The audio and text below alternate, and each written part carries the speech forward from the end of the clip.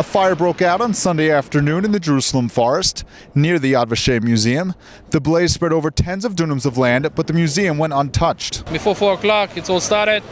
The first fire team that arrived to the scene saw about 4 separate division of fire inside the forest of Jerusalem forest. Immediately they called for help. After a few minutes later, we got more fire team arrived to the scene.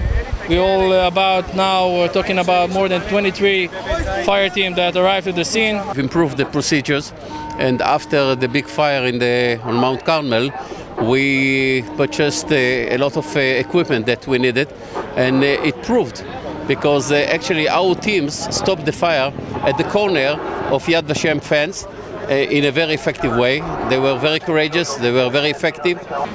And what can you tell me about, do you know anything about the start of the fire, how it was caused? When everything will be finished, we will start the whole investigation to find out. Of course, there will be a lot of questions because if they saw about 4 separate places that the fire broke inside, that's perhaps meaning of arson or something like that. And if a fire were to threaten the museum, how quickly do you think you could evacuate some of the major artifacts? We are not speaking right now about the artifacts because we were ready to protect the museum, and I don't think that the fire was so close to the museum, to another corner of Yad Vashem campus.